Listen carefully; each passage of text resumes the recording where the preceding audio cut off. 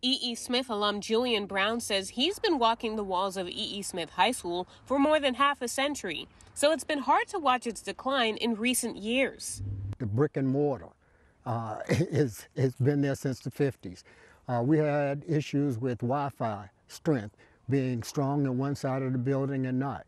Air conditioning, not the same because they've done patchwork. We've had asbestos problems. Before the pandemic, Cumberland County Schools estimated that constructing a new school would cost about $90 million.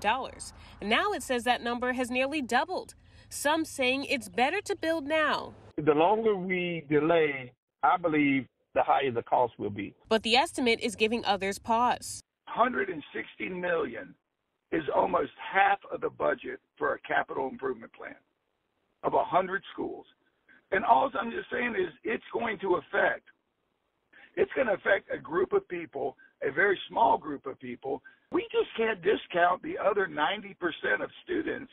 CCS responded to the concerns about the cost estimate in a statement saying the projected cost of the new high school aligns with what other districts are paying across the state.